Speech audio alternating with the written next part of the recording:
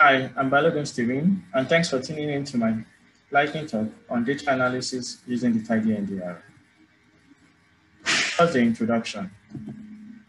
40 years have passed since the first case of HIV/AIDS, yet in the year 2020, 1.5 million people were newly infected with the virus.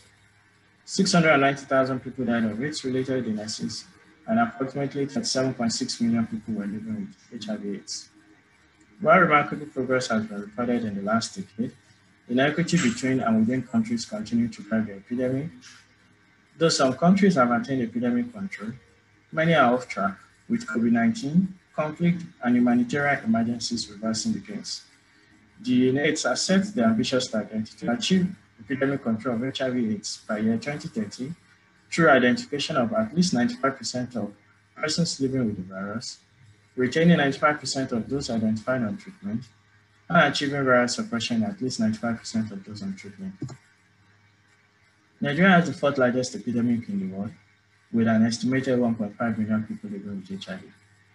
At the end of 2020, the progress across the three 95s are 73%, 89%, and 78%, with varying prevalence and progress across the states, as shown by the map. To achieve the UNAIDS target, granular data at community, local government, and subpopulation levels must continuously be made available and utilized for informed decision. In 2016, through the PEPFAR support, the journey to the Nigerian National HIV Data Repository started. The repository contains the identified records of over 1.5 million HIV clients on treatment across the country.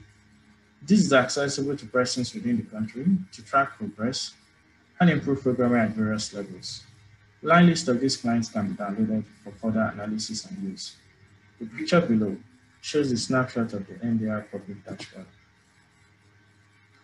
According to the PEPFAR Monitoring, Evaluation and Reporting Guideline version 2.5, it is essential to not only capture high-quality data, but to also continuously use and analyze the data to achieve maximum program impact.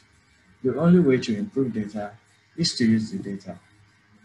However, analysis of the downloaded data is traditionally conducted in spreadsheet applications. While this provides a great platform, the downsides include the software must be installed on the user's computer, the user must be familiar with the formula for the calculations, the point-and-click nature of the analysis makes it error-prone with difficult reproducibility.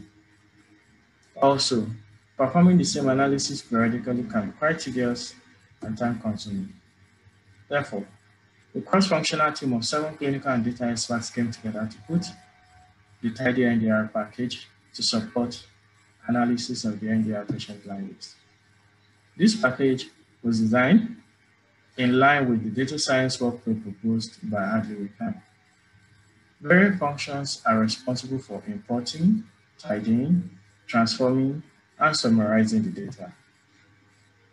9 tidyverse and tidyverse related packages were used in the development of the tidyndr package. It's available for installation from both the GitHub and CRAN. Where possible, we name the functions similar to the PEPFAR program indicators that users are already familiar with.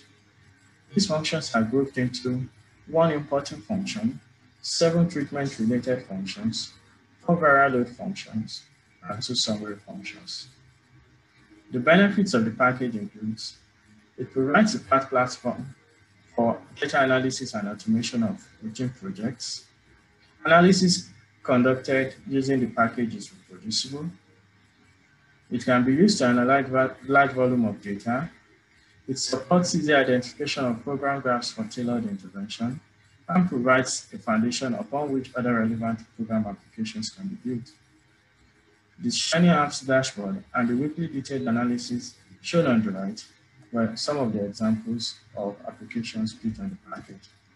We encourage you to try the package out, give us feedback, and we welcome your contributions and suggestions. Thank you for your time.